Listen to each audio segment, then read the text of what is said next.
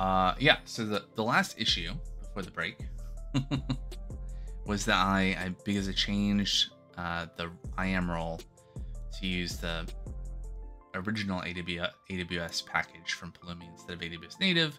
The keyword argument was different, so I just changed it back just for that one. So we're back to having a mix of these things, which seems to be the thing to do at present.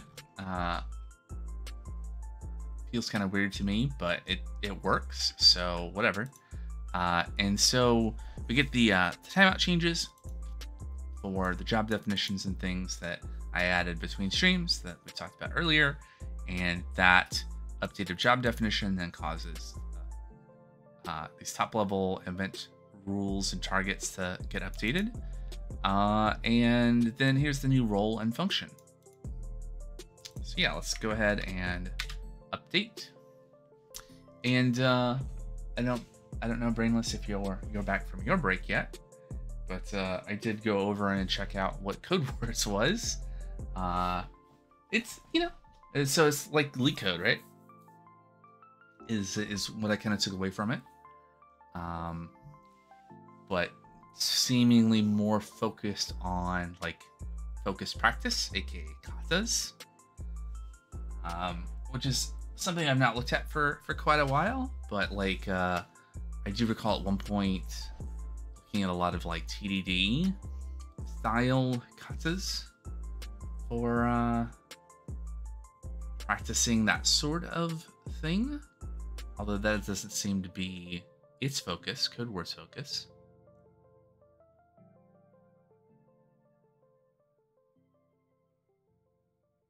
And like leak code, it looks like it's focused on like writing code inside of their web app, which I get why you would want to do that, especially in like in an interviewing kind of context. On the other hand, I'm ambivalent about that. Okay, so we did things. Specifically, we should have a new Lambda function over in AWS, and let's go check that out. Let's find out what Lambdas I have in this account. Random things from 6 and 5 years ago, apparently. Here is our summarized transcription Lambda. This is not gonna show us a lot because we just have a file called Bootstrap, which is one, more than 3 megabytes in size, and also a binary. Oh wow, did they? This is new. They have embedded VS Code inside of the Lambda code tab. When did this happen? It has been at least a few weeks, maybe a month or two, since I've gone to the code tab in a Lambda, but this is definitely new. Wow, and they have like custom tab things here.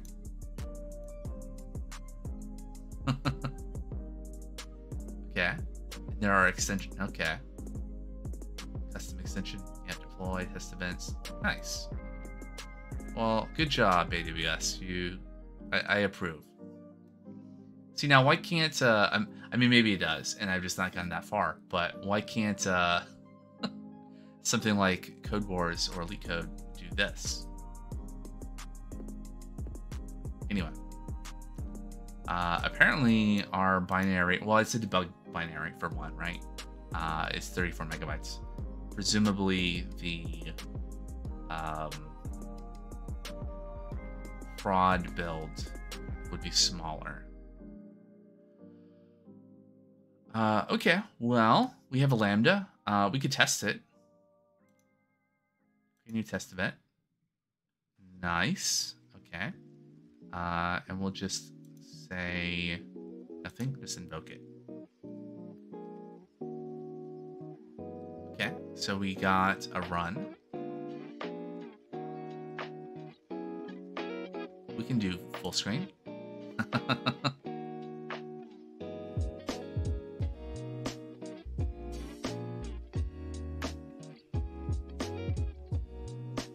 Can we install other extensions? or theme settings.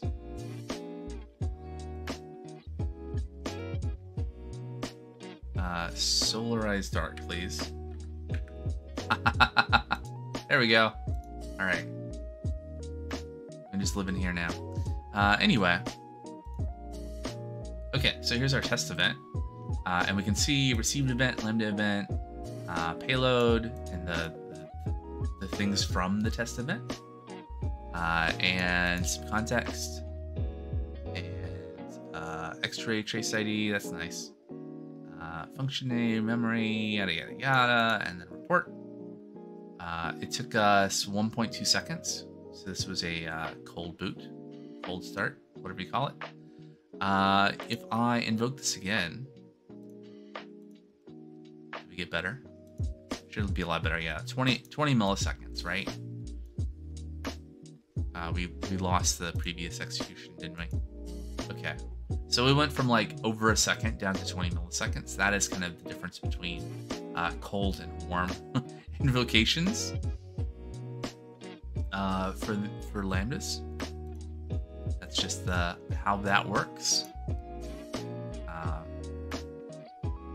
Yeah. Anyway. Cool. So we made a Lambda function. So back to the plan. There's a plan. Okay, create mock, ads, build and deploy. Okay, we did that. Now let's work on the step function, finally. I've been teasing this for like a couple of streams now, and how's this gonna work? Oh, hey! Luis Pillfold just raided with 40 viewers. Is it Louis? Welcome in. Thanks for the raid. Amazing. This is probably the biggest raid I've ever had. So welcome, everyone. Louis, yes. Hey, thanks for the follow. It's gonna be very Marutendeo just followed. For a little bit, and another. Let's see. Fall away and the foul away just followed. Yeah, there you go. What the voice sense said. Thanks so much for the follows. So what were you? Yeah, you. I do have a Moonlander. What did Frosty Tools say about you? We got the shout out. Hopefully, you were also doing software and game development. How was your stream? Mastermind behind the Gleam programming language. Wow. Brainless has been saying stuff about Gleam in past coding streams. From text searching, Gleam and Erlang, hacking Gleam projects. Nice. Let me try to catch up with chat. Is that an accurate summarization? Let me know. Good. Mostly complaining about Bitwarden not being open source anymore. Yeah, I forget why. I was looking at Bitwarden at some point. I forget the context, but yeah.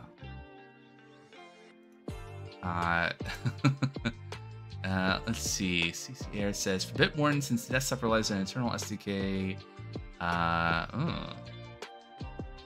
would the web and Docker builds also be closed source? I don't know. Yeah, I don't remember why I was looking at Bitwarden. It's not something. I don't think it's something I've ever used. I probably was looking at like credential storage stuff at some point. That's what that is, right? So welcome in, everyone. I am Saban. I do a few different kinds of. I guess I'm a variety streamer and sometimes VTuber. That just kind of sort of happened. So on Sundays in the mornings, like now, I do these coding streams. For the last 10 months or so, I've been working on this program called Glowing Telegram, and it is. I have too many windows. It is this guy. It is a tool for managing stream recordings, and there's a summary. Maybe that works. There we go. Like a short summary video about the project. Here's some other details. Here's a link to the GitHub. There you go. So it is a AGPL3 project that I've been working on stream from basically this year.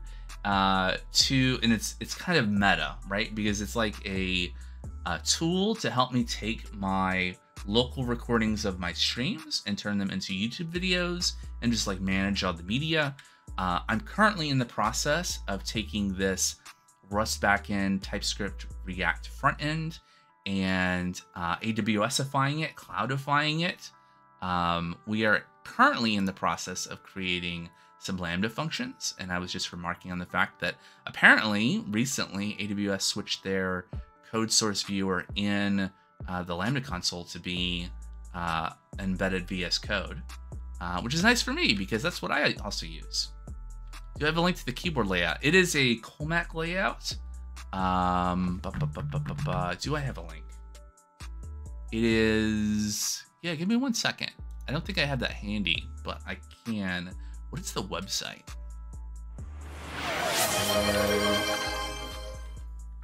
Luis Pillfold just followed. Thank you for the follow. Let's see.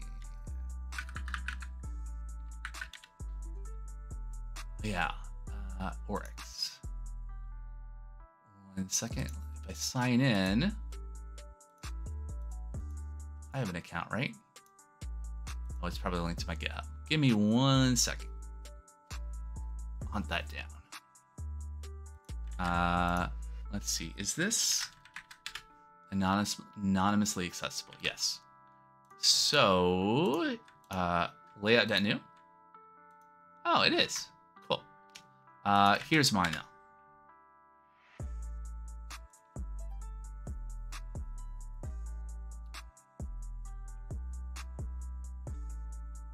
Okay. Yeah. So, and to do all of the AWSification, cloudification, whatever, I decided to use Pulumi. One, because I don't really care for things like, well, specifically, I don't really care for Terraform.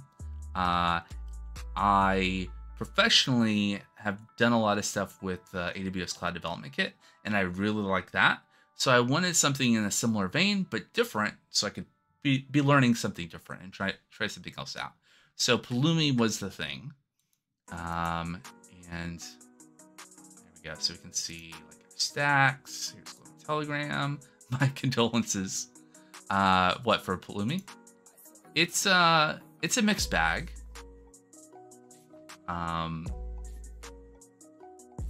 It works. AWS. Yeah, it's something I know fairly well. All the different services and stuff. So it's an easy place to go to for getting stuff not just running on my computer.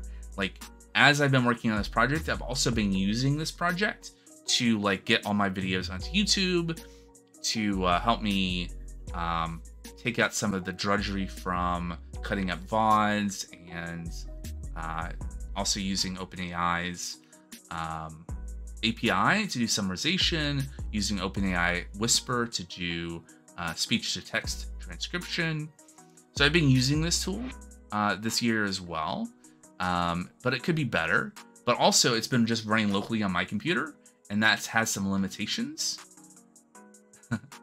That's the reason Louis made Gleam. What, because of AWS? We actually, I've not used Gleam, but because of Brainless, I'm pretty sure if I'm remembering this right, I did start, oh, I think it's on, yeah, it's on a different branch. We had at one point worked on a Twitch bot with Elixir back earlier this year. Yeah, Elixir mentioned. No, but for simpler development, the great Erlang VM. Yeah, I don't have a lot of experience with Erlang. I had some, I guess you could call it teething pains with the Twitch bot, and it's just kind of it was kind of a, I mean, this whole thing is a side project, right, from my day job, but the Twitch bot was a side project of a side project, because eventually what I'd like to do is in addition to all this great metadata that I'm collecting from like what I'm saying and stream stuff, I would also like to get like chat messages and metadata into this as well, so we can have all the data to analyze and probably just, you know, glean some information from. Brainless says, began working Elixir this year, been loving it. I do have my eye on Gleam as my next one as soon as I have some time. Well, once you learn some Gleam, Brainless, then you can teach me, right? Maybe we could rewrite the Twitch bot, since I'll have forgotten everything about how it works with Gleam when the time comes.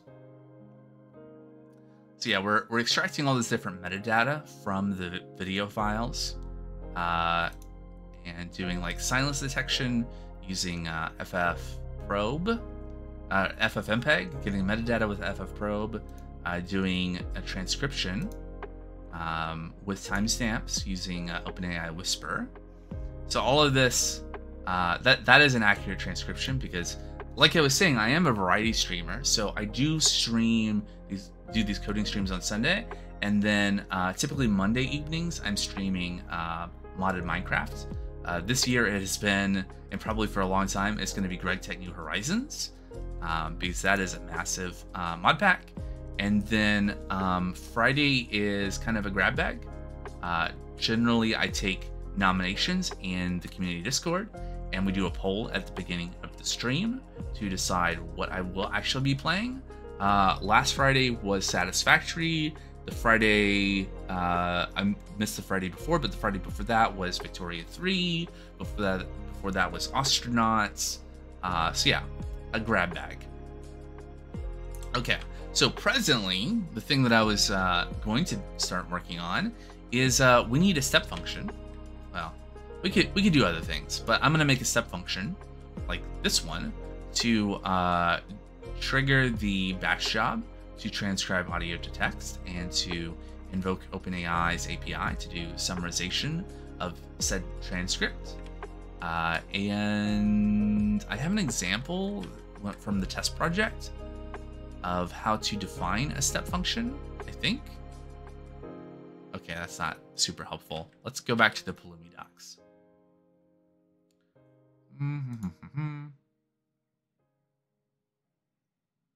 Did I have a closer? Nope. Okay. Can we search?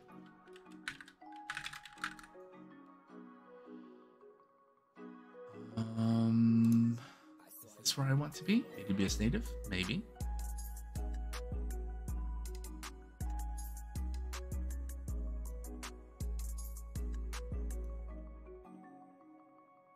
State machine. There we go. All this complexity is killing my brain. Yeah, I mean, it's one of those things that the individual pieces are simple, and then what I've decided to do is to plug them together in a way that will, I guess I'm optimizing for feature flexibility, which maybe is not the best thing, but that's what I have decided to do.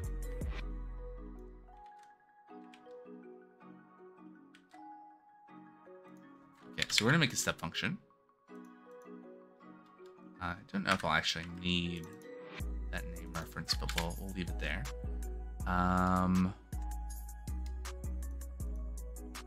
Also, Brainless gifting a sub to Louis. Brainless Society gifted a tier 1 subscription to Louis Spillfold. Your 7th gifted sub. Thanks so much. What do we need to do with the resource name here? Do we need to do something special with these resource names? I forget. To prevent, I think, maybe not. Let me go find another example inside the structure. Like in the audio transcriber job, are we doing something? Yeah, we are. Okay, we're like prepending it with name. So we probably should do that elsewhere as well, right? So yeah, like that.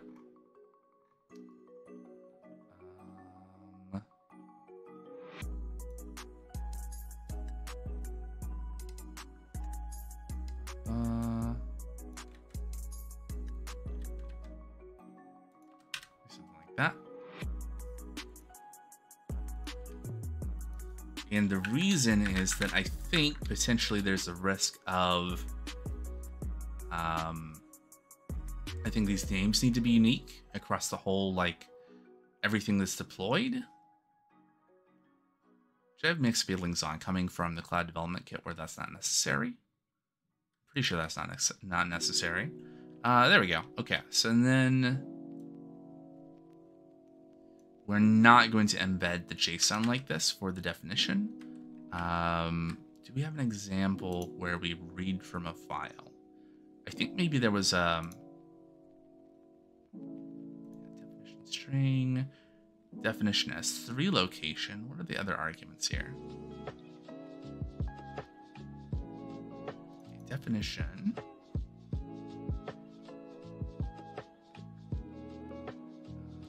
State machine, YAML or JSON, S3 location, string, substitutions. So I think what I need to do, I look at this type. No, I can't look at this type. Great. Can I look at this type here? Can I go here? Let's see. How long have you had your Moonlander, and how long have you used the Colmac layout? So when I bought this, this is also Brainless's fault because he mentioned it, and I looked at it and I was like, huh, that could be a good thing. So I think I bought this in December, and when I decided I was gonna invest in this and invest the time, I mean I say that in the nicest way. It's just like Brainless mentioned it. I looked at it. It's not his fault, but he mentioned it, and I looked at it and I was like, oh, cool. I can spend the money on that, and I think that would be a good investment. Both the money to buy it, but then also the amount of time it's going to take with me getting used to it. But if I was going to invest that time in learning a split keyboard, because I went from like a Corsair gaming laptop, a traditional one, to this, I was like, maybe I should look at other like key layouts while I'm at it. So I immediately went to start using this. I think that was in December, and or maybe January, and right off the bat was using Colmac. So there was a steep learning curve there, to a lot of like looking at keys constantly. I've gotten better. The fact that I still switch between other computers that are QWERTY and this has some challenges where I'm probably still not as proficient here, yes, as I was before on a QWERTY keyboard, but that's okay.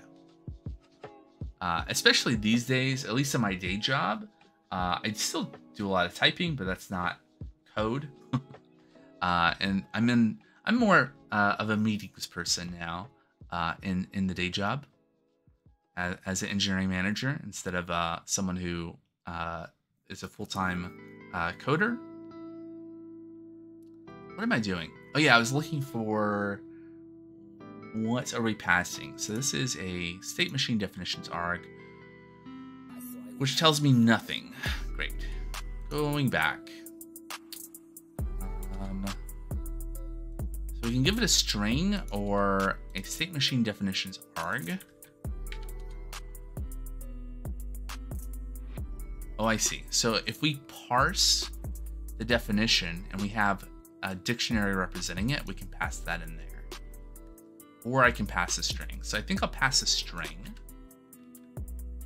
And we're going to read that from a file.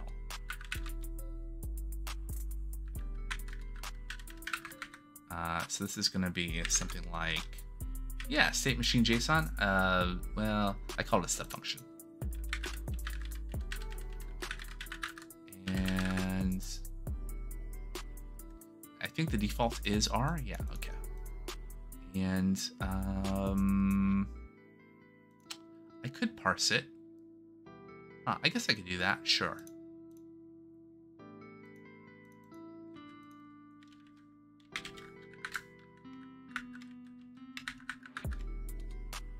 Yeah, we'll do that. Definition equals. That's fun. Shouldn't it take that? And the follow-away says, I'm still using QWERTY. I got mine in September. You use yours everywhere. I did actually, I was on a work trip, a couple of work trips this year, and I did bring it with me and use it a little bit. Mainly a little bit because, you know, it was not actually on my computer a lot. Again, mostly meetings, but yeah, this is nice to be able, you can pack it up and you can put it in the little carry thing, and it's nice for that. And then the other thing we need to pass in here are substitutions, and this is going to let me pass in the like ARN of the Lambda to the step function definition. And let's see, how is that supposed to work? Okay, so this is a mapping of string to either a string or enter bool, and then we have to put in a substitution like this in our JSON. Check values obtained at runtime. Template parameter names. Yeah. So I think how this should work is that if I look at, here's the task to summarize the transcription.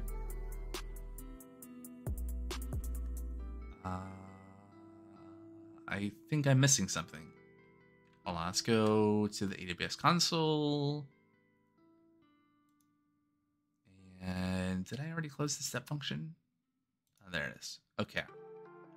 So if I look at summarize transcription, oh, when I did this, I didn't provide a function name. So the function exists now, so I can select it, and then we can look at the code for that step. So it's the parameters, right? This.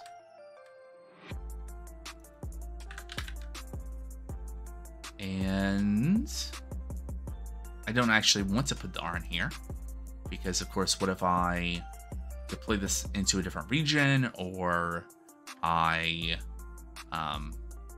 you know, otherwise change the Lambda in a way, like I create a different Lambda or whatever. I want to have this programmatically linked, right? So we'll do this, and we'll call this summarize.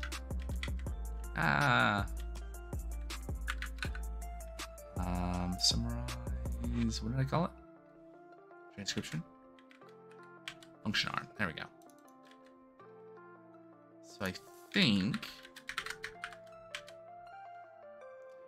Let's see. Is there more than one property here for the ARN?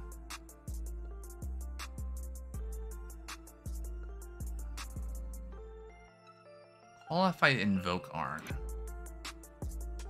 Qualified ARN with Lambda version number to be used in invoking Lambda function from API gateway. Interesting. Well, we're not invoking it from API gateway. What is version? Can I do version ARN? Right, so this would result in an ARN that specifically picks the particular version of the Lambda that was being deployed, which would mean that, oh, dinner time. Hey, thanks again so much for the raid and for hanging out. I hope you have a good dinner and the rest of your day. And let me make sure that I drop you a follow as well. See if I can catch one of your streams. Oh, nice. What's that? Page not found. I guess that's not for me.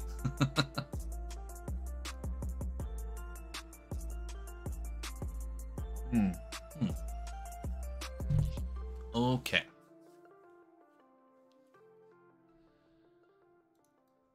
So, what else do we need to do here?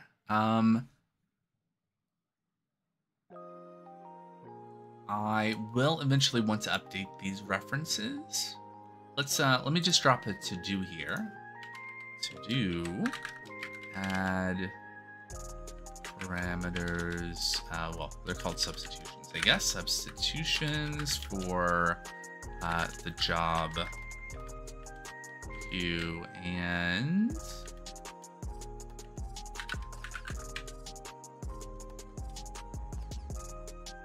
of the audio transcriber. Yeah. Yeah, no worries.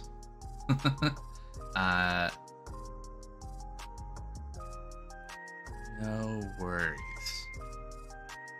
I assumed it was something like that when I clicked on it and got a 404.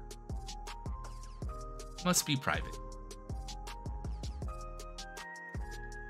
Okay. So this might work.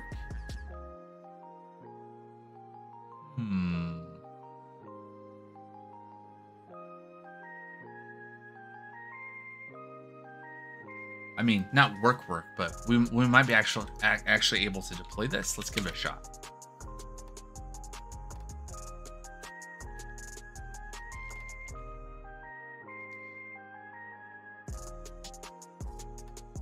Okay, so property definition comment value nil has a problem.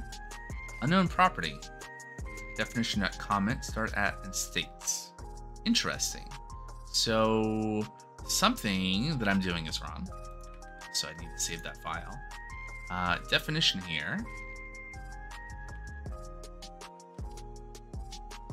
Let's go over to Pulumi docs.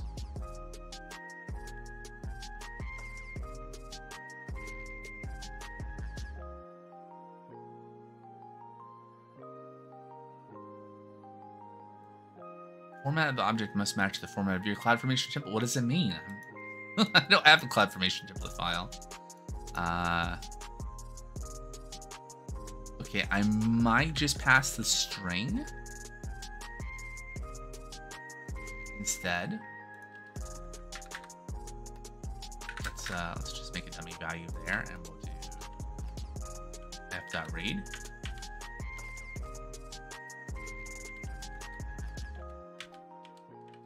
Okay, see if that makes it happier. And if this doesn't work, we might have to switch to the AWS package instead of the AWS native one, but okay, so what is this gonna do?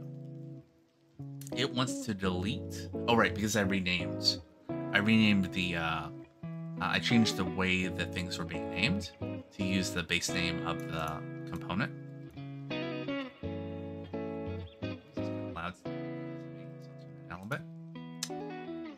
Right, so we're removing the old things and bringing in the new things, and then we're creating a state machine, which might, I mean, it's not going to necessarily work, but we should be able to execute it and see what happens.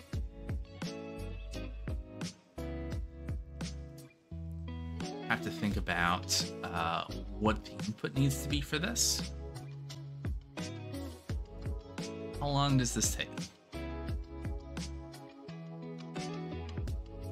Shouldn't take that long.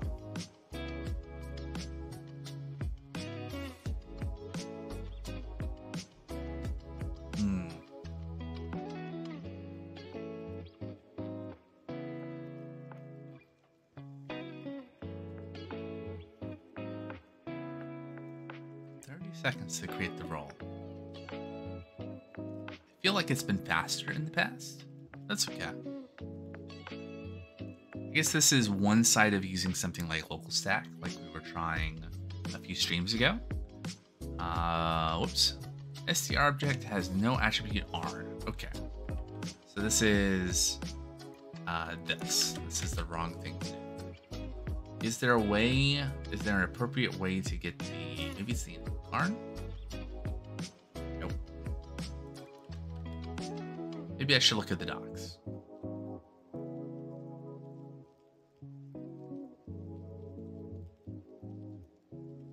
See qualified arn? Is that it? Arn identifying your Lambda function version. Yeah, I think so. Let's try that.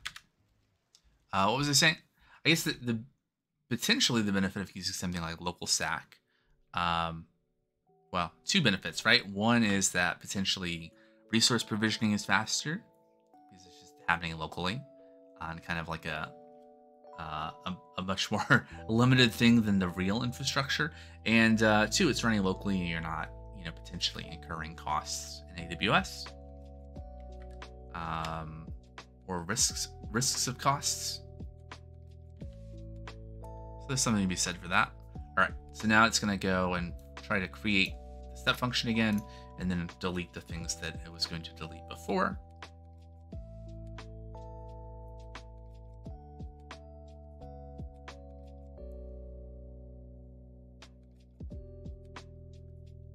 I might have to go back and try LocalStack again at some point.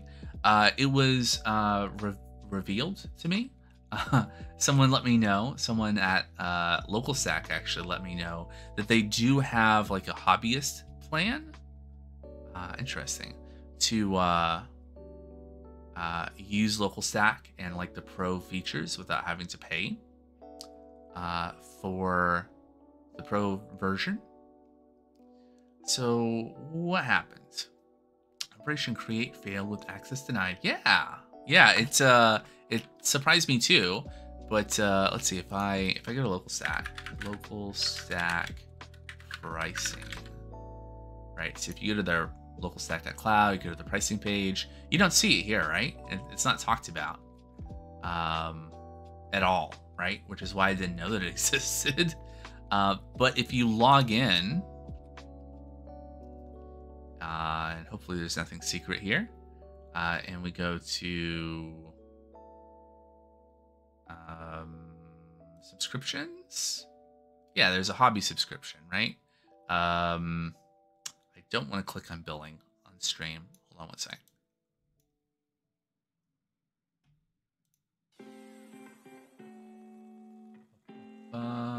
Nope. I'm glad I didn't. That has my address on it. I forget where it is. It's somewhere in that area, though. I guess maybe if you aren't on a plan, there's an option to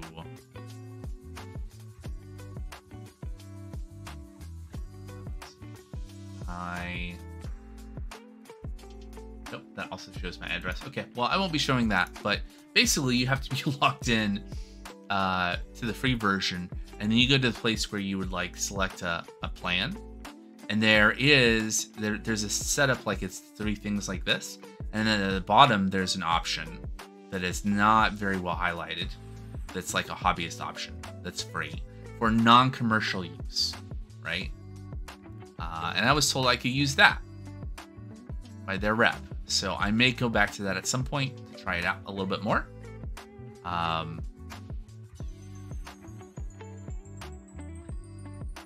But first, I should figure out what's going on here.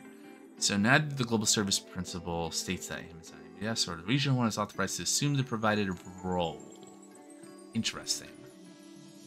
Oh. Yeah, of course not. Why are we giving the Lambda role to the state machine? That is incorrect. State machine role. Yeah, we can do that. There we go. We need a role. If we're going to give it a role, it needs to be a role that's assumable by the service in question. And that's why that didn't work. Sadly, my use case is commercial. Yep. Technically, I do get money from streaming. So in a sense, I think...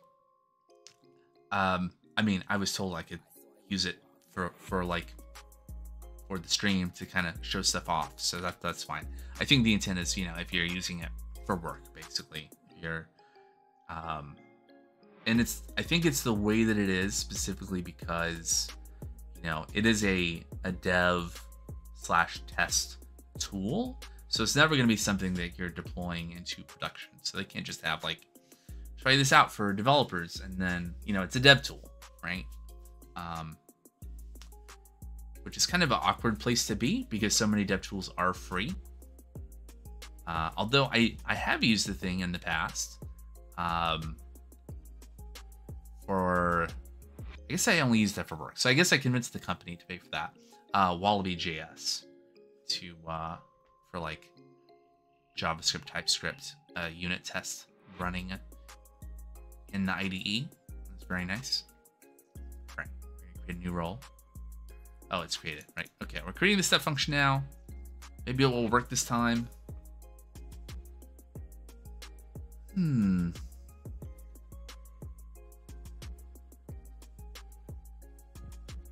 Nope, nope.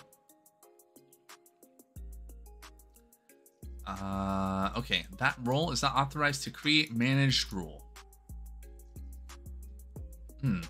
Interesting. We probably need some things attached to this role for it to work.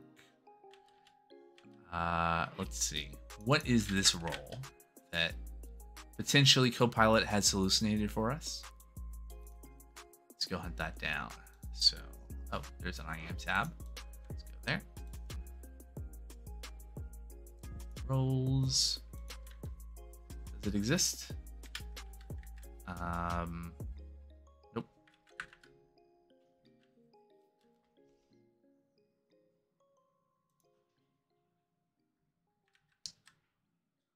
Oh, right. It's a policy, not a role. So what is this policy grant? This allows the step function to do everything to do with step functions. Maybe not.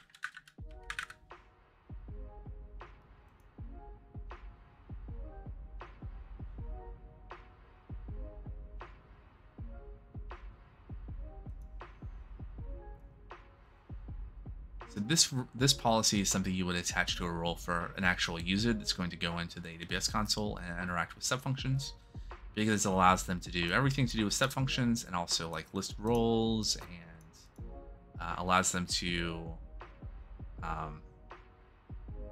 list Lambda functions and things like that. And then we have a read-only policy. I guess for now,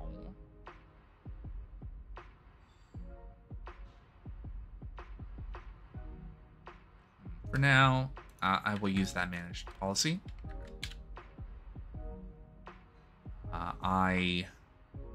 That's probably too broad of a set of permissions to give to the role for the step function.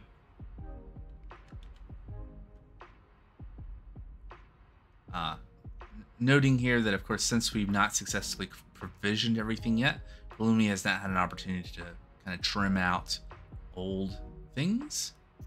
That policy doesn't exist, so it's close, but not quite right. Here's the actual arm. How is it different? Oops.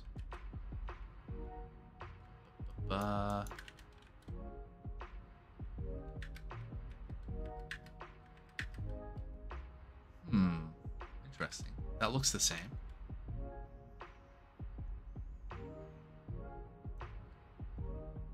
Huh.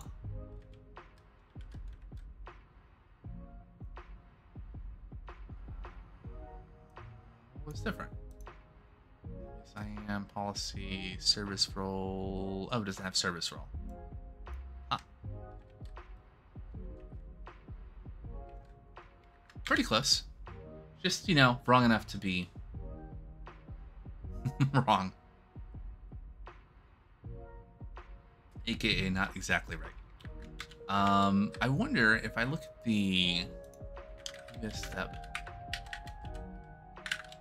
function required permissions.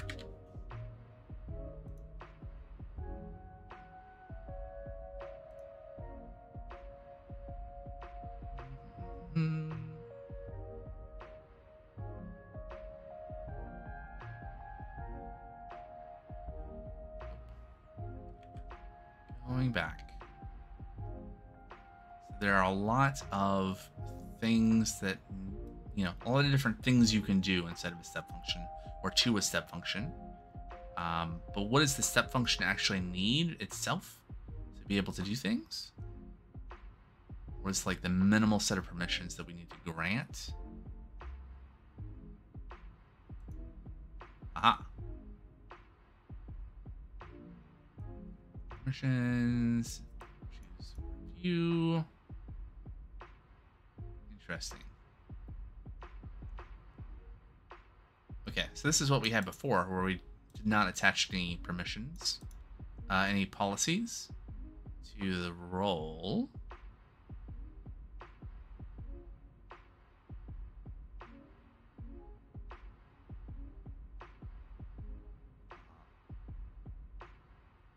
Interesting. Failed. Machine role not authorized to create managed role. Huh. Right. So this is saying, I mean, it's the same message we got before, but thinking about what it's actually saying, right? So the step function is attempting to use the role that we're giving it to modify its IAM role.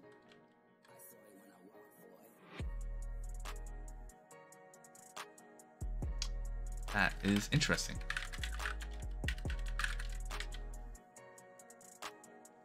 Hey, Stack Overflow.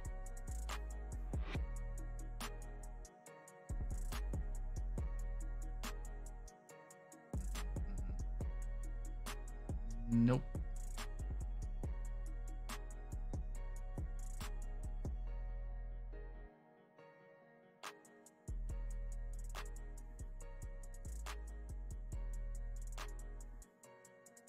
Interesting.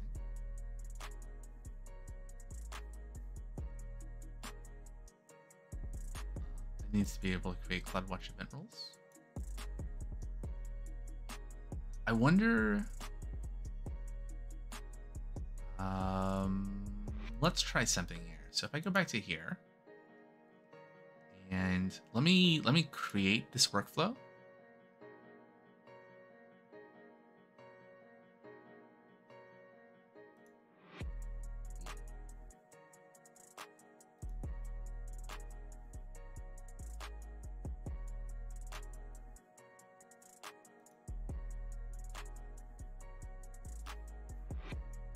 Oh, this could be good. If I save this,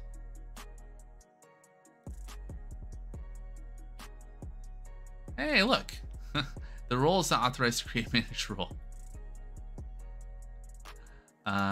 Interesting. Okay, let's have it create a new role. And let's take a look at what that role is. So it made this step functions, my state machine, whatever. We'll have to delete that in the step function. I don't want extra things living in here. No, nothing secret there. Okay, so roles. Step function. There we go. All right, so you can see it has the same trust relationship that we've already previously defined. And then it has a bunch of customer managed policies attached to it. AKA, you know, ones that are defined, you know, within this account. Versus the thing that we were attaching before, right? This step function full access is a managed, excuse me, managed policy.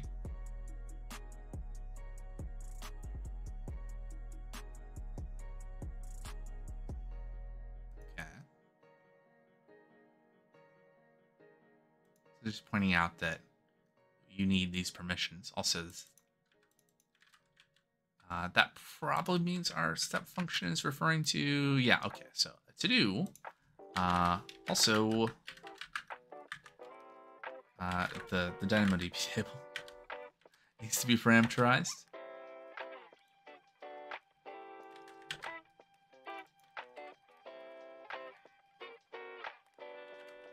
Are there any other instances of that? Okay, good.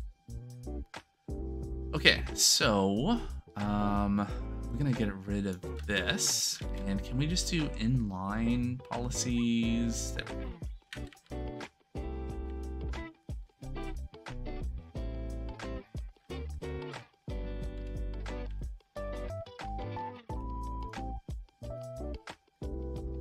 So we want to give it permission to invoke that Lambda function. We want to give it permission to access our DynamoDB table. We don't have the table name or ARN in this construct or component yet, so I'll just use star.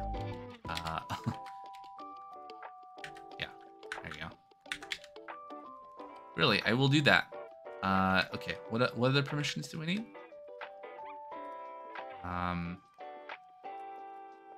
So we do need get and put.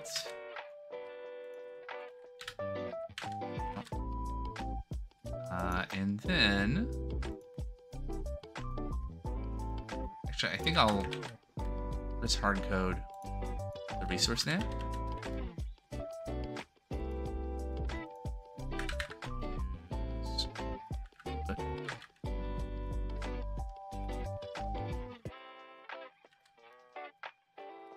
Right, because I don't want to hard code this ARN. Because what if we change things and the ARN is different? What if I wanted to deploy into a different region? And then we also need permissions to interact with AWS Batch and EventBridge to find out when things happen. And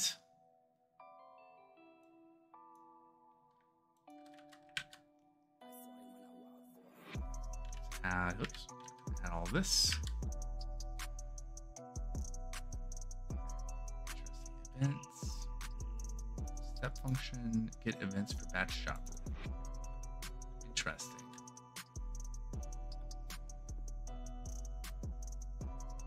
Where did that come from?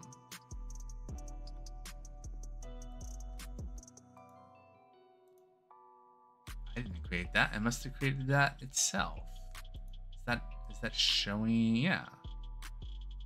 Managed. Interesting. Okay.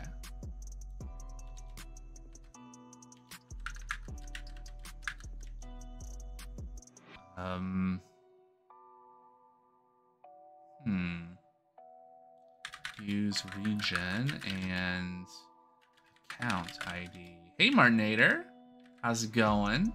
Welcome in. How are you doing today? How was your evening? Good, good. Well, that's great. I'm just trying to nail down. Yeah, I'm glad you're able to come by as well.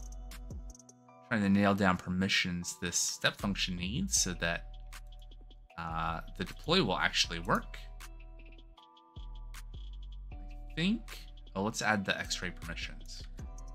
X-ray is a very nice service in AWS that lets us kind of see application traces of things that happen as they happen, or well, after they happen, very quickly after they happen. Okay, so that should be good. Let me delete actions. Okay, can't delete here.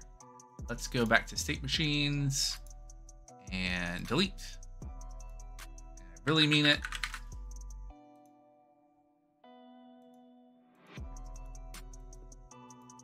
Maybe we can get this all cleaned up and redeployed before we have to take a break. For those that are new here, I know some of you are, I typically take a break every hour. I usually stream for about 3 hours per session, and I take a 3-ish minute break every hour. It's healthy, and also is something that makes it so that we don't have to have pre-roll ads on the stream, because I can just roll ads while we're taking a break. All right, so that's cleaned up. What if I tried to deploy now?